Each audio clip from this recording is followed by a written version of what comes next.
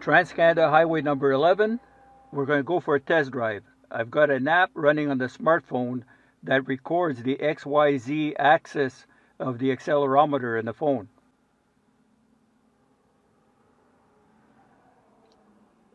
Let's start recording. Let's calibrate the sensors.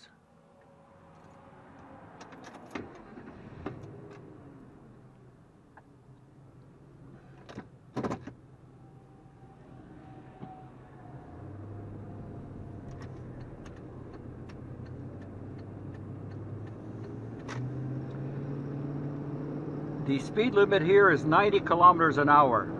I'm going to accelerate to that speed and set the cruise control so that I maintain it.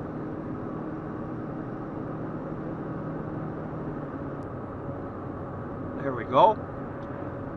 So I'm making note that the engine is running at 1400 RPM at this 90 kilometer an hour speed. I also know that in 1 minute at 90 kilometers an hour, we travel 1,500 meters. And the wheel circumferences are 2.4 meters. So you divide 1,500 by 2.4, and we know that the wheels are turning at 625 RPM. Now that's basic math, but it's critical to this process that you're able to calculate the RPM of the wheels. A lot hinges on knowing that specification. This is part of a science that's called NVH, noise, vibration, harshness. Harshness is when we're hitting bumps here along the way. We're focused on the V in NVH, vibration.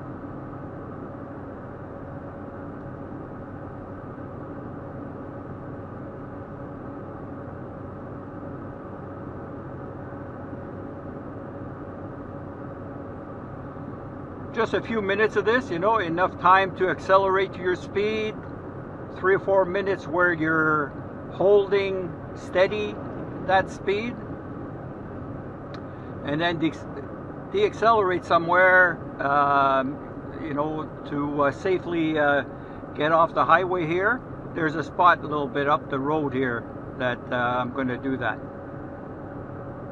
Don't try to analyze while you're driving.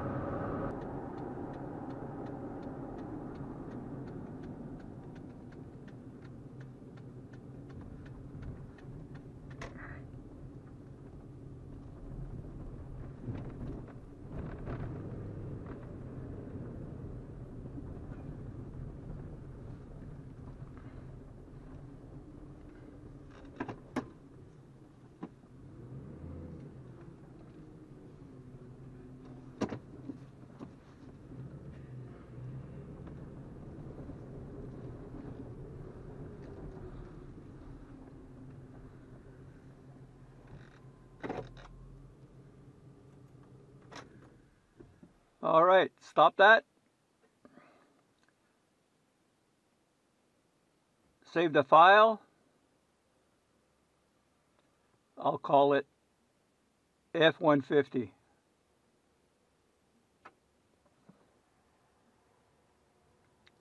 Save. I want to show you one more thing here. I'm just going to keep the Y and the Z axis on display. We'll start this. Okay. Intuition would tell us that the Y axis would be, if we're trying to pick up vibration here, would be the way to go. But if you notice, the Z axis is quite alive here, quite active at the same time.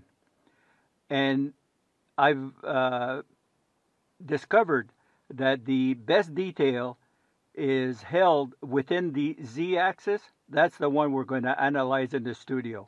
So let's head out there now. The app that I'm using is called My Frequency. It can be found on the Google Play Store. You need the features of the paid version, so that's a $15 app. Okay, so let's open it. We're going to load the F-150 file that we had saved in our test drive. Let's go to the info page. The test drive duration was 5 minutes, 303 seconds. We used a 100 hertz sample rate. I recommend that rate. I bring your attention to the maximum amplitudes here, 0.08, 0.07, 0.06 of a G.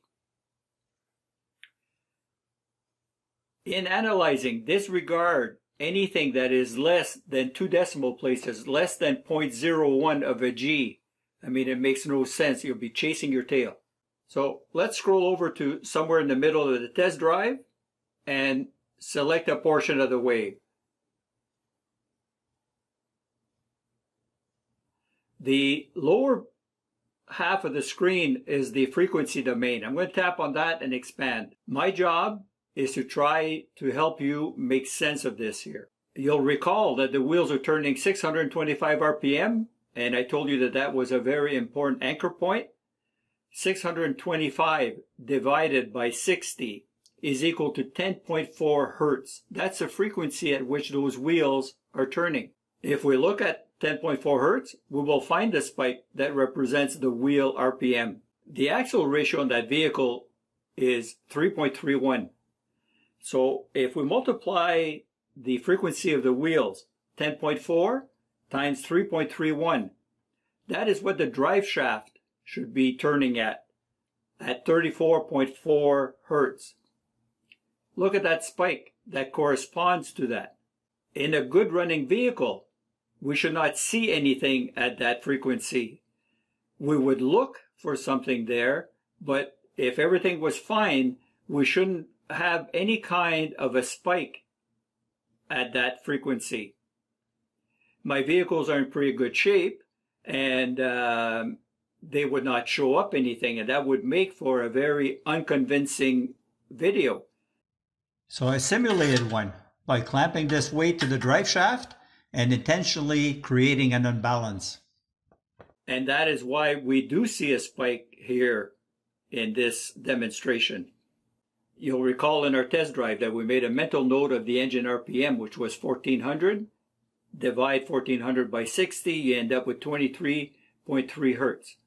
So as if to reinforce the concept of looking at a frequency to see if anything is there and hoping that everything is normal and that a spike is not there, at 23.3 hertz, there is no spike above 0.01 G that would indicate that anything that was turning at that engine speed, from the harmonic balancer to the flywheel to the torque converter, that there are any issues with that.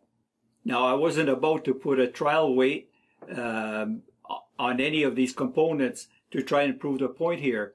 I've made that point with the drive shaft, right?